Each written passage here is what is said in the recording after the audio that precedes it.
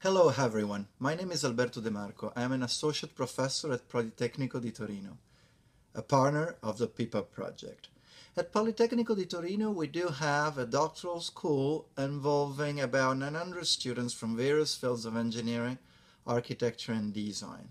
And I've been assigned the responsibility of leading a task force of professors to tackle with the soft skills education for our PhD students.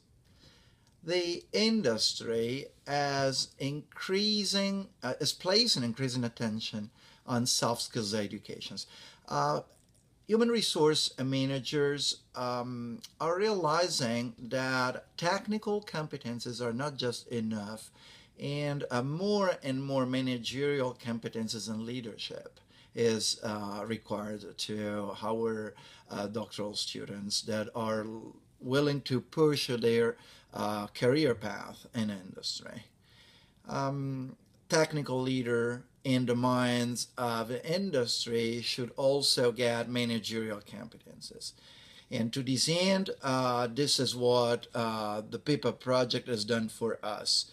At Politecnico, we have much more increased our awareness that competences such as leadership, communication, working with others, solving complex problems, responsiveness to change and opportunities, as well as customer orientation, are very important components of education in PhDs, as well as technical leadership.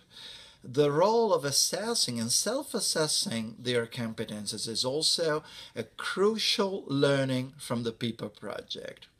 So based on that experience, we are now implementing some shorter version of the PEP-UP module locally. We're going to build a 2 days intensive version of that module where our PhDs will be called to work in multidisciplinary teams around a module in leadership, problem solving, working with others, and self-assessment.